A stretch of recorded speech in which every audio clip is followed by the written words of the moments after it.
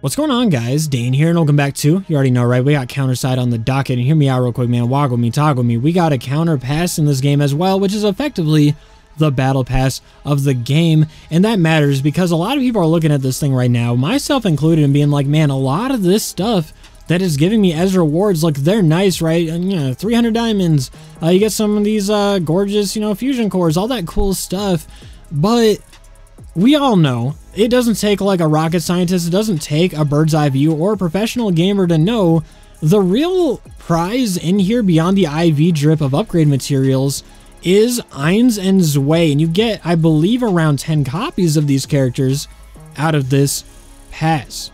So I want to answer for you guys real quick, is it worth it? And even if you don't find it worth it, at least you know what they do so you can counter it, whatever the case may be. But I want to answer, is it worth going for Eins and Zwei? Are they as good as they should be for how cool they are? Now, without wasting any time, Eins and Zwei are a strange combination. By the way, I pulled them yesterday, so I don't have any crazy gear on them because I'm honestly like on the fence about putting gear on them until, you know, I want to get this out of the way and then kind of decide. But I do have a crazy, if you saw the last video, you saw the crazy strat I was rocking. This is the gear I had on them in that ridiculous strat I was running. So, you know, they're still operating, man. And it kind of makes sense. They do operate as two separate characters. They're the Hammer Bros of this game, right? If one dies, the other is still alive. If the other dies, the other is still alive. They have to both die to be off the board. When they're together, they're stronger than ever. Now, it looks like their stats are trash, right? Their base HP, 37,000. However, they both have individual stats, and they both have the gear applied to them, which does mean their HP pool is much higher combined than Estarossa de Chevalier. That matters. They have a lot of combined HP. The stats are applied to both of them. She has 37,000 HP. She has 37,000 HP. All of this together. The attack combined to both of them. The gear applies to both of them as if there are two sets of gear. They are two separate characters that work together for two costs. Sound too good to be true? It kind of is. Now, the basic attack. Valid hits too because they both are basic attacking.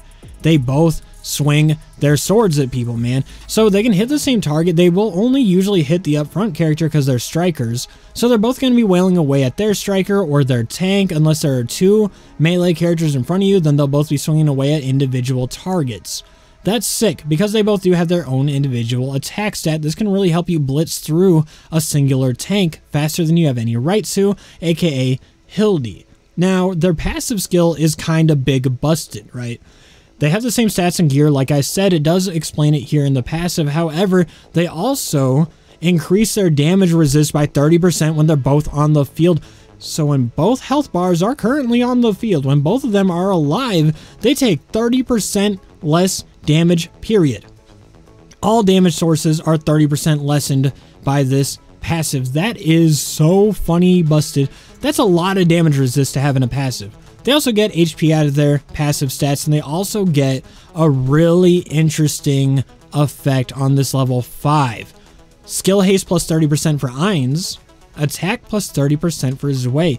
Now this is permanent. This is not just when skills go off. Zwei always does 30% more damage with basic attacks. Zwei always does more damage with the special skill. Think about it.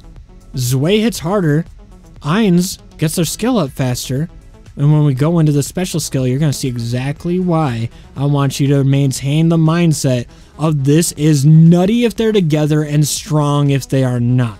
Now, Eins and Zwei shoot spirit swords at enemies in front, inflicting AoE damage. Now, they both, when using this, hit 2 targets. That means 4 targets total are getting affected by this when it goes off, like it should if both of them are alive. Eins and Zwei shoot spirit swords at enemies in front, inflicting AoE damage, hitting 2 people. When Eins casts a skill, Zwei responds by casting the same skill, which means they both are going to fire this. 4 people are going to be getting hit, 2 people by Eins, 2 people are taking 30% more damage from Zwei, and yes, as long as Eins is on the field, you have 30% skill haste on an 18-second skill cooldown. That is hilarious. This comes up so fast, it's amazing. You are popping this off left and right on these AoE shots, and as long as Zwei is alive, 30% more damage, and when Zwei fires this while Eins is alive if they are both on the field. When Zwei shoots his, Zwei's going to do 30%, or hers, Zwei's going to do 30% more attack and true damage with his double hit. It's nasty. So Eins is going to be getting you your skills off faster if she's on board. Zwei is going to be nuking with it, and Eins is going to be applying supporting fire if they are both alive. If they are not, Zwei is going to fire this at the regular cooldown with 30% attack, but will not get the true damage. And if Zwei is dead, Eins will fire this 30% faster, but of course Zwei is not going to fire it with her at all.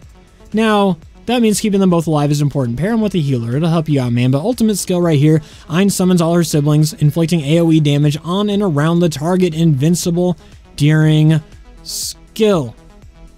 So this should just tell you right off the bat, right? If Eins is alive, she will summon Zwei back. And she's invincible while it's happening.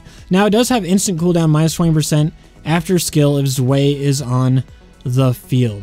So if you use this, it's going to get you faster and faster to your ultimate, but if Zwei dies, this is going to bring her right back. It's also going to pull in, like Zwei does come back, by the way, if they die, but it's just going to pull in a bunch of people to help out. She has a third random sibling that comes out and attacks with you, and they're all three, Zwei, Eins, and the third person, whatever their name may be, are going to smack one person each. They're going to be invincible while it's happening, which is great for a striker. Zwei comes back if Eins is alive, but Eins has to be the one that fires this. That's rough, man, but it's okay, man. If Eins is gone, you're probably going to lose Zwei pretty soon anyways. What do you say we dive into a little combat and talk builds? Now I want to show you how I get away with using a cheap striker in PvE. We're over here on the hardest mission on Chapter 5. Now, I like to, in PvE right now, rock out with Gone into Rosaria, which is a 7 cost, which is technically just instant. It goes down before it even matters.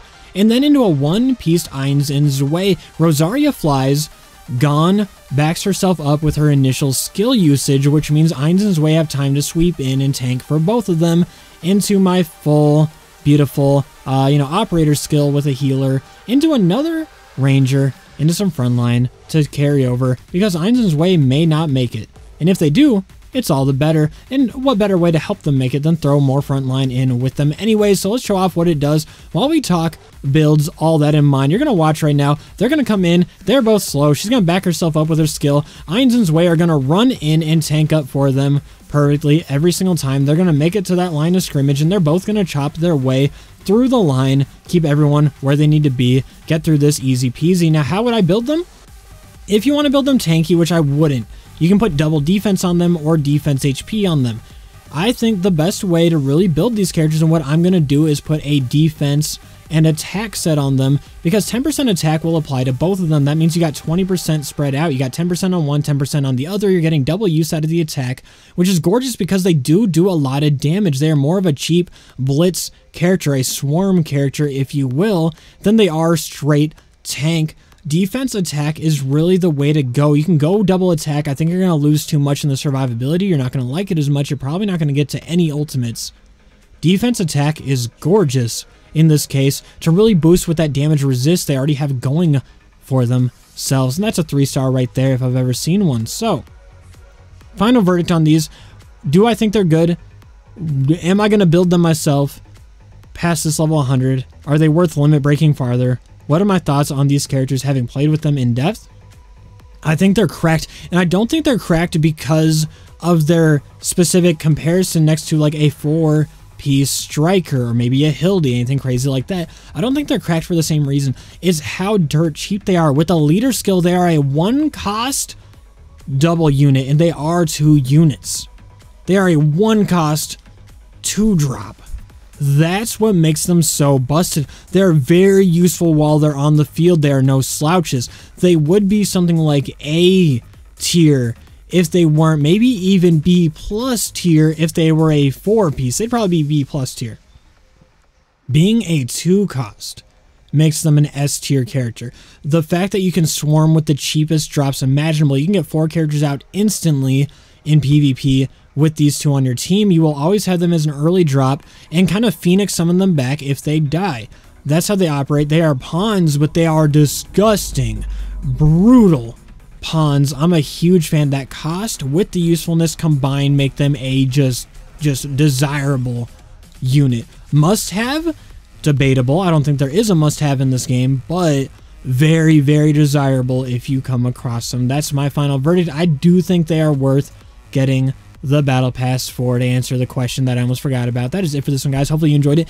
If you did enjoy it, go ahead and click that like button, man. But you know me only if you really liked it. And if you vibe with me, why not subscribe with me? I got you covered on 2 to 3 videos a day. 2 on this one on phobies, and then variety whenever at this point. You know, one of the best hidden gems in the mobile marketplace. I can't check in on the guild right now. Can I even read guild chat?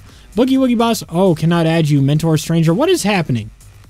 It said there were chats in there. I can't check into my own guild. I've been banned. I will see you guys on the next one, man. Peace out.